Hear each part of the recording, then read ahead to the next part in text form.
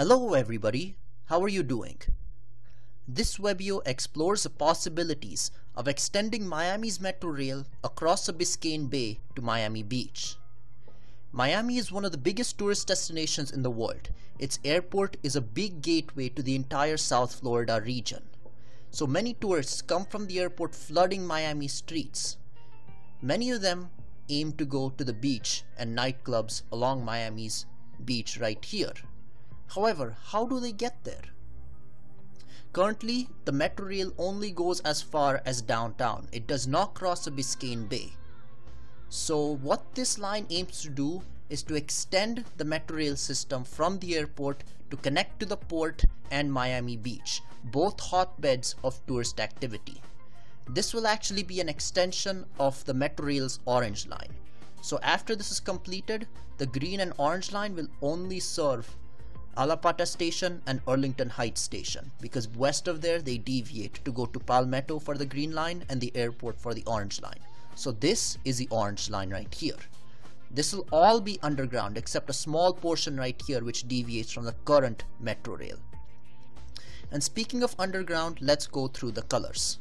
So we have blue, which is underground alignments, and this will actually have to be relatively deep because the Biscayne Bay is a deep harbor, so I'm thinking this will have to be 75 to 100 feet deep. So the stations will have to incorporate long escalators or elevators for this. We also have purple and green. So purple is elevated, green is at ground alignment. This here is just for the ramp going from the existing elevated line just south of Alapata down underground. And speaking of underground, Santa Clara and Civic Center, even though they're existing stations on the Green Line, this new Orange Line deviation will have the stations underground. So it will be an elevated station on top of a road, which in turn is on top of an underground station. Finally, I've depicted where passenger tunnels are, and those are orange. So for example, Marlins Park, I have a tunnel directly connecting the line to the park itself. I also have a tunnel in Port as well as South Beach and Lincoln Road. These are just to serve high traffic areas within a block or two from the station themselves. Obviously, all stations will have the typical entrances on the four corners of the respective intersections. The length of this line is 9.41 miles and its top speed is 60 miles per hour. So without further ado, let's zoom in to Alapata Station where the line begins. So here we are at Alapata Station.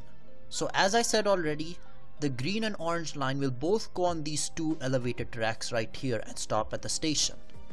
Just south of the station, because north is actually oriented this way, just south, the two tracks will deviate, each going to the east of the respective Green Line existing alignment.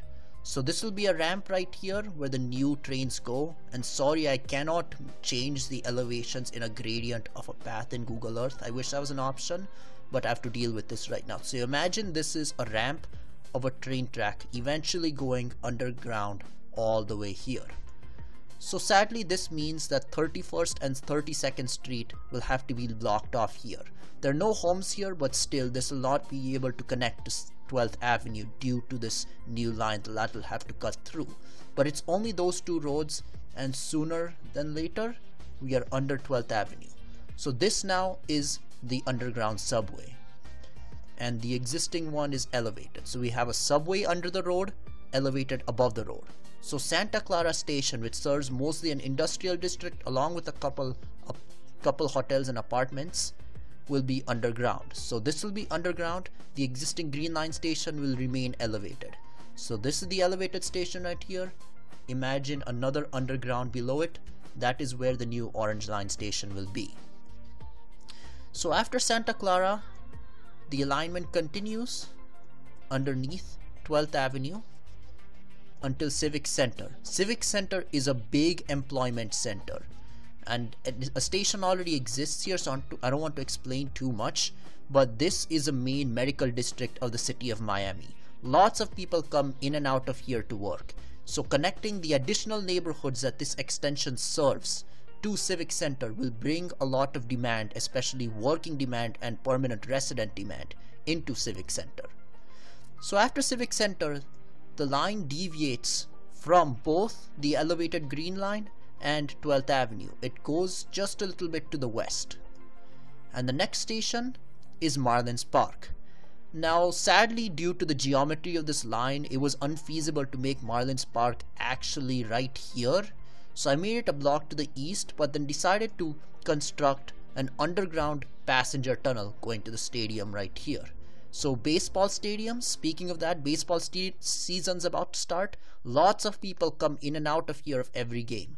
So serving the baseball stadium with a MetroRail station will be a big boon. Lots of people will be using this. Besides that season, we also have a couple mid to high-end apartments here, along with a lot of medium density diaspora here, and we are getting to the Cuban diaspora here, so some of this will be permanent population using this. Bus stations will connect Marlins Park with the local area, as well as East Little Havana, which is the next station. Marlins Park is located underneath 7th Street and 13th Avenue. So after that, the line now continues under 13th Avenue and then bends back to the east, and this goes to East Little Havana. Now I know due to geography again I couldn't serve Central Little Havana, but this is the closest I could get.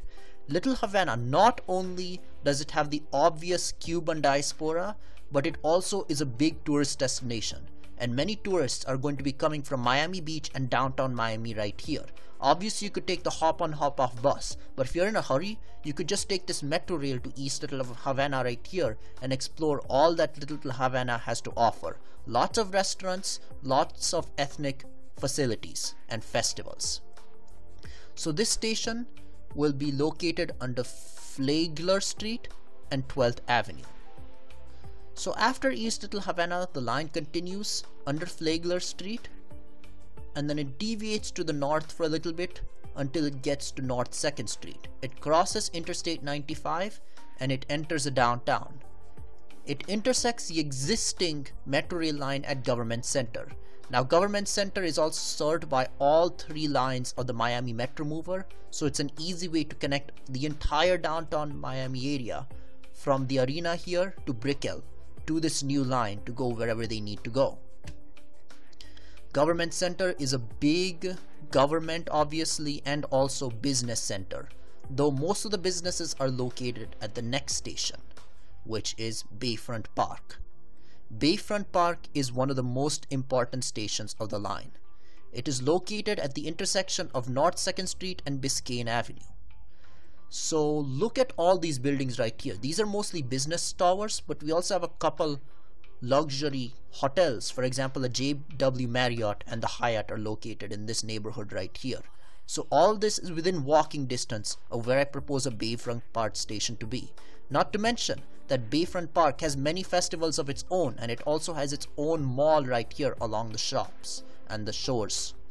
Many tour boats take off from Bayfront Park to explore many islands of Miami, for example Star Island, and go around Miami Beach. So many tourists want to start their exploration of Miami at Bayfront Park, and it's also a big business center. So 2 for the win. It's a good station. So here again we have the underground walkways, and that will cross Biscayne Avenue, and it goes to the park on one side and the city on the other side.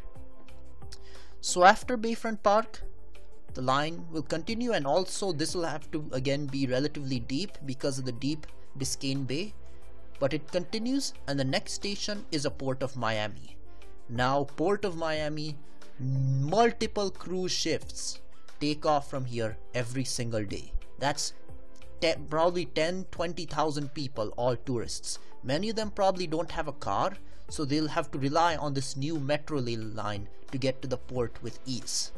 Now obviously this means that the MetroRail trains will have to incorporate additional measures for allowing their baggage and other goodies to travel efficiently, because most MetroRail systems only have space for basic luggage or none at all. Tourists are going to be using this line, so overhead bins or something similar would be a great addition to the trains.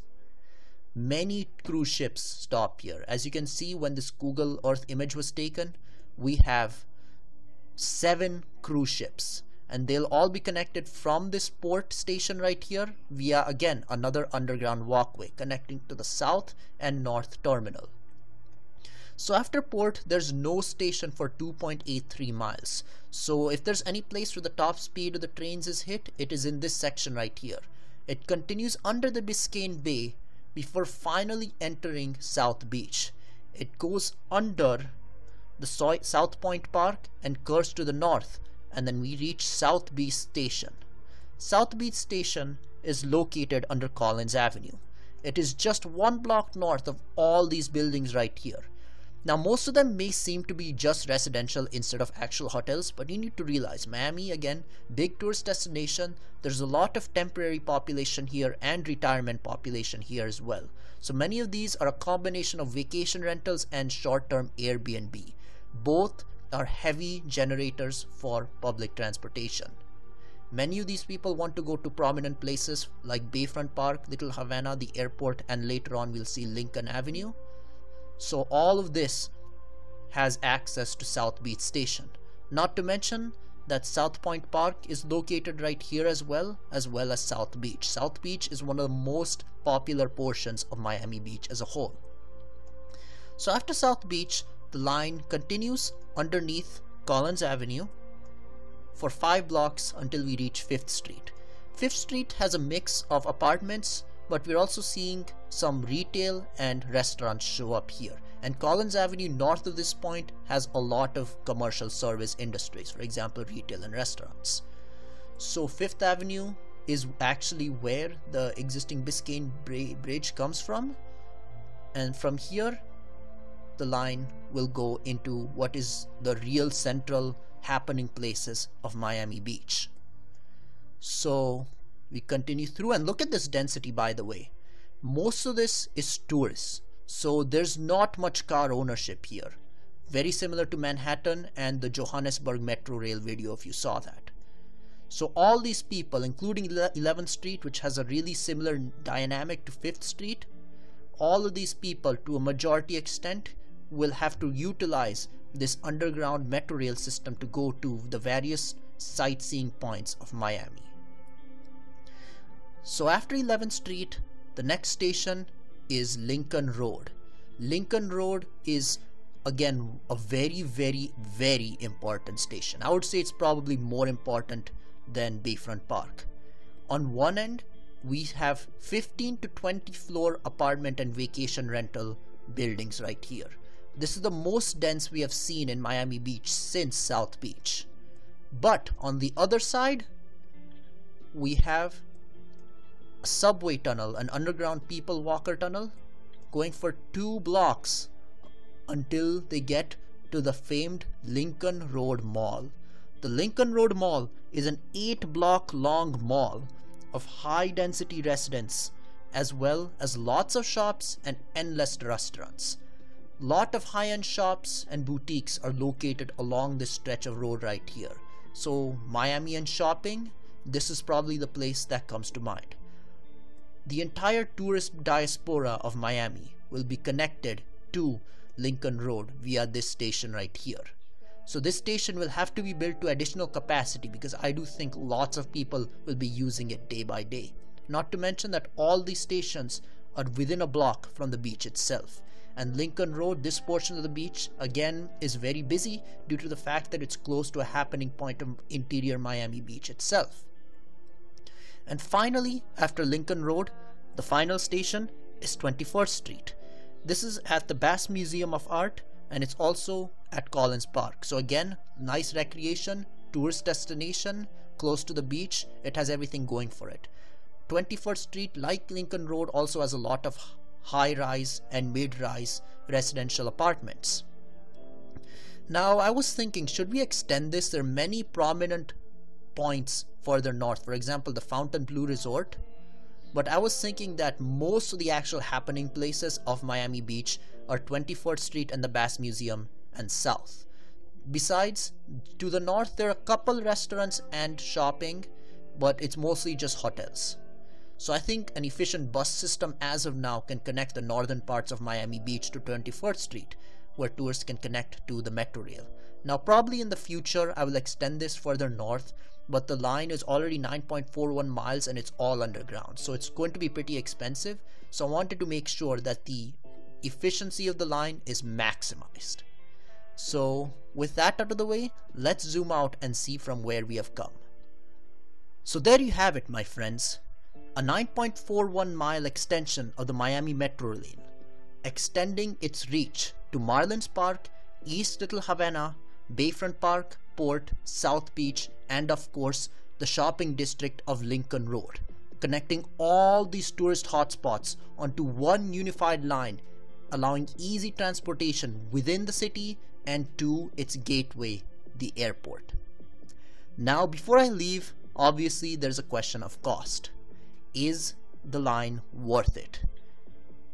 I would say yes, but it depends on the values of the people here. So this video just aims to give an alternative to what has been suggested, and they can weigh the pros and cons of this. And speaking of that, I want you to comment on the positives and negatives of this project. What do you like? What you don't like? Do you find any ways to increase its efficiency, increase its ridership? Anything you want, please leave that in the comments. I love discussions. So again, the cost is a big issue. So is it worth tunneling under the Biscayne Bay? It is a 4-mile long bay, but you're connecting the tourist hotspot with the downtown with the airport. So wait, which one do you want? I would say tourist hotspot to the city and the airport is much more valuable than keeping them separated. The investment will pay off, but it's the city's decision after all. Thank you so much for watching this Webeo, and goodbye.